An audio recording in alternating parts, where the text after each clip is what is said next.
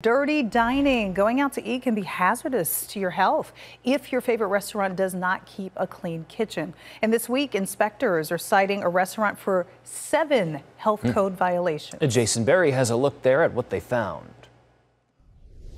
An employee working the cash register, then handling food, a phone cord directly touching vegetables. Those are just a couple of the health code violations health inspectors uncovered at Valley restaurants this week.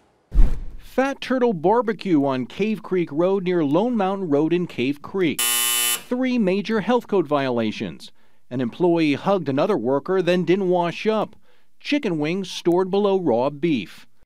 IHOP off Val Vista Drive and Baseline Road in Gilbert. 3 violations. Trays of ground beef stored above cooked bacon. Sausage gravy not cooling properly.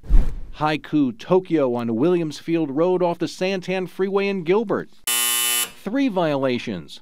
A worker using the register, then making food. A bowl and spatula in a hand wash sink. Kahu Hawaiian BBQ on Encanto Boulevard near 75th Avenue in Phoenix. 3 violations. Cabbage left out on a prep table. A phone cord directly touching food. And the place with the most health code violations? Salt Tacos Eat Tequila on Happy Valley Road off I-17 in Phoenix. 7 major health code violations. Salt Tacos Eat Tequila had 2 bottles of chemical cleaner stored over liquor bottles. An employee handling dirty dishes, then clean dishes without washing his hands. And raw shrimp not thawing properly. The place is now on notice to clean up or could face legal action. Jason Berry for Arizona's Family. That was my shrimp. I was going to say, that was our refrigerator. Who knows what he found in there? I know, right? That can be gross, too. Let's take a look at some of the restaurants on the Dean's List. These are restaurants with perfect health inspection scores.